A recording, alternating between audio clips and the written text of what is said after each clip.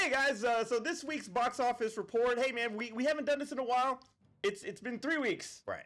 It has been 3 weeks. Like I said, happy to have you back. But you know it's once Black Panther opened, I knew nothing was gonna really kill it after that. No, So, I mean there wasn't enough big things coming out to actually be able to take it down. Plus, everybody has to see it to see how they dealt with. This was probably one of the weakest Thanksgiving holiday for films that I have been a part of in the last 10 years. Who was gonna go up against Black Panther? You knew you were gonna lose. Well, you had Unless you're Namor. last year you had Encanto. Yeah. Ghostbusters Afterlife. You know, you had these properties, you know, and they went well. You had holdover for the Eternals. So last year was pretty decent. This year we were supposed to have Creed 3 in November. They pushed it back. Right. So we were left with Strange World, which is an animated film from Disney that was not marketed at all, and we'll get to that in a minute. I don't even remember this movie coming out. Exactly. But regardless, Black Panther does repeat. It grossed $17 million this past week, already for domestic, $393 million, probably over 6 or 7 already worldwide. Right. It's basically a hit. You know that. You knew it was going to be. Yeah, I mean, it was going to be a hit. I think they would probably deem it a little bit of a disappointment if it doesn't hit $1 billion. Well, it's not going to hit $1 billion. I honestly doubt that it's going to hit $1 billion. And unfortunately for me, there are so many things that were wrong. We're going to have a discussion about Black Panther on a different video because it's just way too much to talk about. Yes. But you know, I don't think the runtime helped it either. No, it didn't. But yeah, so it does repeat. The newcomer that came out is Violent Night with David Harbour. This is basically Santa Claus McClane. And the new sequel to Die Hard. Yeah, and you know it's actually pretty freaking fun. It is a fun movie. I mean, the trailer gives off it to where like it's not taking itself seriously, and it was like, oh, what if Santa could come save the day? I mean, it's like just watching the trailer. If I'm gonna turn my brain off for a little bit and just enjoy it, it's an enjoyable film. Popcorn flick. Exactly. So I had high expectations for it. I didn't expect it to make a ton of money, but I felt like it was gonna do pretty well at the box office. How well did it do? Second place, $13 million. Okay. I mean, David Harbour doesn't cost that much. Exactly. I mean, we remember Hellboy.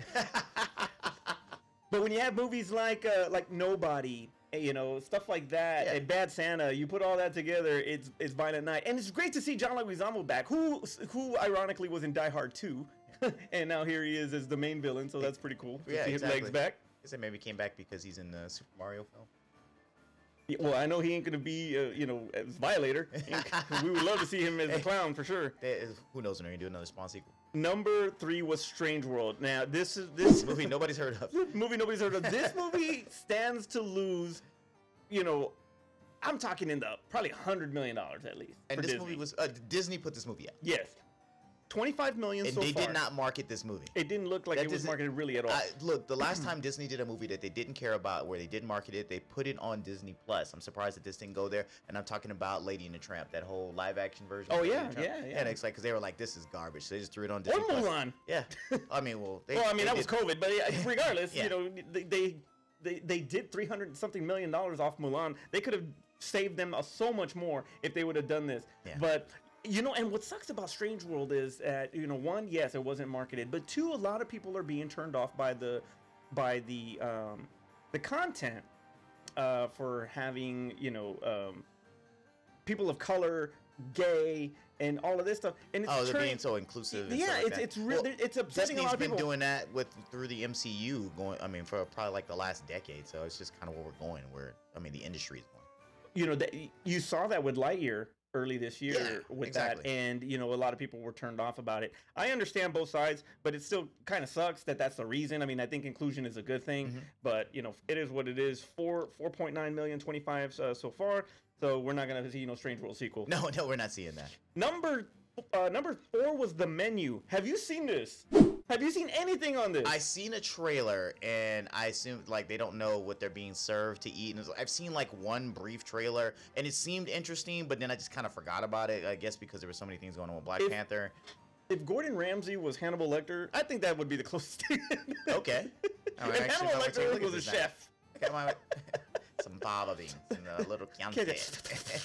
And you throw a little you throw a little Agatha Christie type mysteries and all this. It's an interesting concept, and I've seen parts of it, and yeah, man, it's pretty freaking crazy. Okay, it's not gonna turn out to be like The Invitation, where I already know what the hell's happening in this movie, and I'm just waiting The for them to Invitation, get to it. that was probably the worst trailer like ever, because you saw this movie just needed credits for the trailer. The trailer just needed credits at the end. Like, thank you for watching our film. Yeah, you already saw it. All right, and then the last one was Devotion, which was basically Top Gun, the prequel to Top Gun, because Hangman is in it.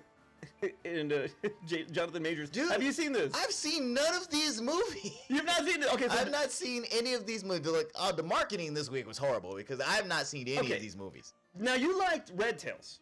Yeah. And you liked, we both liked the Tuskegee Airmen with Fishburne back in the day. Oh, yeah, this was the Tuskegee Airmen. That's right. I did see the trailer, and I even said to myself, I was like, I already saw this movie twice. Yeah. I saw Tuskegee Airmen, and I saw Red Tails. I've seen this movie twice. I know it's about one specific person. I get it. But I've seen this movie twice already. I don't need a third one. This is kind of how, I'm going to go on a rant. This is how I feel about slave movies. No, it's like, how many slave stories, because the Emancipation is coming out with Will Smith. It's like, how many slave stories? Sorry, I jumped to it. How many times do I? So I'm next. Emancipation. How many times I gotta be retold the same story over and over again? So I know that there's different views and different ways to look at it, but sometimes it's just like I've seen this. But you got Hangman from Top Gun, and he's again flying planes. So I guess this is Hangman's grandpa. There you go. That's why it's a prequel to Top Gun. Kind of like they did in the MCU, where they took the same character from the little squad of Captain America's little soldier guys, and right. His character later was the grandson of one of the Howling Commandos. There you go. Yeah. So I mean, you could do that. You could make it a whole extended universe. No. Jonathan Majors is on a tear right now. I'm telling you right now. I mean, you have which he does very well in this movie, acting wise. So you got this. Now he's gonna be Kang, and then he's gonna be in Creed 3. Yeah. Like, this dude is freaking rocking it right now. And then if you haven't seen his spread on freaking Men's Health, like just drop. It makes you drop the Doritos. That's all I gotta say. Just no more Doritos, no more Hostess cupcakes, no more ding dongs, nothing. It's over. All right. Anyway, I mean that's a huge comment. Compliment. Either way, yeah. He's freaking cut. He's ripped. He's freaking awesome. All right. Anyway, so Devotion was number 5, 2.8 million, 13 domestically so far. All right. Up next is Emancipation. I don't think this movie is going to be. I don't think that this movie is going to be released theatrically. No, it's going to Apple TV. It's going to Apple TV first. So, and I really don't think later down the line, not even in limited releases. But. Yeah, it's like what you said. It's like, I've seen this. The 12 Years a Slave, we just saw this not too long ago. The story is kind of like, hey, what was the time frame from when the slaves were free till when they were actually notified? So it's an interesting concept to kind of figure out from like the time that they were free till Juneteenth, which is basically why we celebrate Juneteenth, because the time it took us to find out that we were, not me, but ancestors. So it's an interesting concept, and I will say that he filmed this movie with the intent to get an Oscar. Well, I was about to say that. Okay, so now that he's having these type of performances, and he's making these types of choices where his acting is really going to be highlighted, because he looks like to be doing, like, he's going to put it all out there, right? Yeah. But I think how is that before the Oscar incident? I know, but how is that gonna work? Like, what? Oh no, he's not getting one for this. It's like, one, you've been banned. It's like, so he can't get one. Now, will it affect everybody else in the behind the project? It's like, can the director not? Will they not want to, say, hey, the director won for this? The cinematography. The different supporting characters. Now it feels like none of them can win because of this, because now you have to then refer back to Will Smith. Emancipation won for Best Director. I don't think that that movie that starred Will Smith. I don't think that it would. Will Smith, the same guy who slapped the crap out of Chris Rock. Okay, well, two things. One, Austin Butler's gonna win Best Actor anyway for Elvis. I already know that. I mean, you ain't seen Emancipation yet.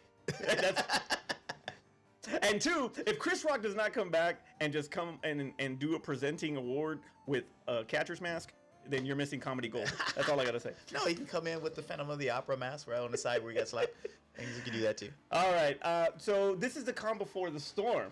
Nah, we're December 16th. This is Avatar. Yeah. We're going back and forth on whether we're gonna or not. get so many Avatar trailers and commercials and But Taco Bell menu they already got items. Happy Meals. Yeah, Happy Meals. The Happy Meals are coming, and with just water in it. And we're like, yeah, a bag of water. Here you go. There you go.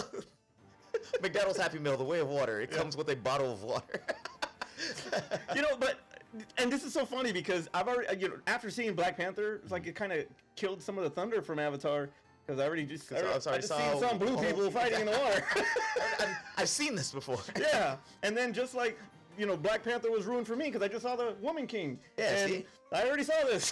They should have spoke with each other. It's kind of like back in the day where they kept making the two of the same movies, titling them different. Dante's Peak, Volcano. Yeah, exactly. K9 and Turner and Hooch. Deep Impact and Asteroid. And Armageddon. Yeah, and Armageddon. There you go. Asteroid. There was a movie called Asteroid. Yes, it was. But yeah, so I mean, it's kind of following that same thing where like they're kind of doing movies, not specific rip-offs of each other, but movies in the same vein. Hopefully they could still make something out of these. But I mean, once Avatar hits, everything's going away. That's what we like to think. But I don't think it's gonna happen. I don't think there's enough young people right now that truly want to see Avatar. They've been sitting back waiting for an Avatar sequel. Those people are already grown up, and I think maybe they may be over it. I can't even find my old copy of Avatar, my 3D version of Avatar. I can't find that because that's how long it's been since I've seen Avatar. I don't know where the hell mine is either. Exactly. I don't think people are gonna watch this like they think they're gonna watch. This is gonna be a Tron legacy where they think that they think that it's there and it's not gonna do as well as they think it's gonna. It's not gonna flop, but it's not gonna do. They're expecting big numbers out of this they gave him 3 more movies. They're expecting big numbers out of this, and if this thing just does mildly okay, they're gonna be like, oh, maybe there's not gonna be an Avatar 3. Yeah, Cameron should have gone back to Terminator. But either way, so that's what's coming up, and I have my doubts. I have my doubts on Avatar. I think it's too little, too late, to be honest with you. There's a lot of people nowadays who have not seen Avatar. I know Cameron is a perfectionist, and the only thing as far as any kind of confidence that I have in this movie and the box office result is Cameron himself. And how invested he is. It should be a good movie. I mean, he's putting everything into it. It should be a good movie. But let's not forget that Avatar lost to The Hurt Locker for Best Picture. Maybe he should have just done Fern Gully 3. Terrence, take us over. Yeah, make sure, back here, another box office thing. Make sure you guys put your thoughts on all of the 2 through 4 movies because I didn't see any of them, and I'd love to hear if they were any good. So please tell me in the comments below, as well as subscribe and click the notification button so that way you're aware of all the other videos that we do on the channel. Always make sure you go get some merch. I mean, it's the holiday time. We didn't do a Black Friday sale. That new one? That's badass. That's awesome. So I left mine at home. There you go. So make sure you get yours for Christmas, for New Year's, just for Tuesday. I don't care. Get a shirt. Help us out. Yeah. For Aspen, Art, Carla, wherever they're at. For the geek father behind us, I'm Manny. I'm Terrence. And we'll see you next time. Real quick, if you're still here, because we do these into the video little blooper things. If you're still here, look down. There's a link here for Patreon. If you guys like the show, please give us money. Give us money. We'll take a penny. We'll take a nickel. We'll take a dime. We'll take $1. We have some stuff on there that we're giving away on Patreon if you do contribute, because trust me, we need help. We need help. We want to buy new equipment, and we need an editor. Somebody who doesn't have to stay up in the middle of the night. Or they don't have to stay up in the middle, but I won't have to do it. So please, down, patreon.com/thegoods. It's in the link. Please do it. We appreciate it. Top flight.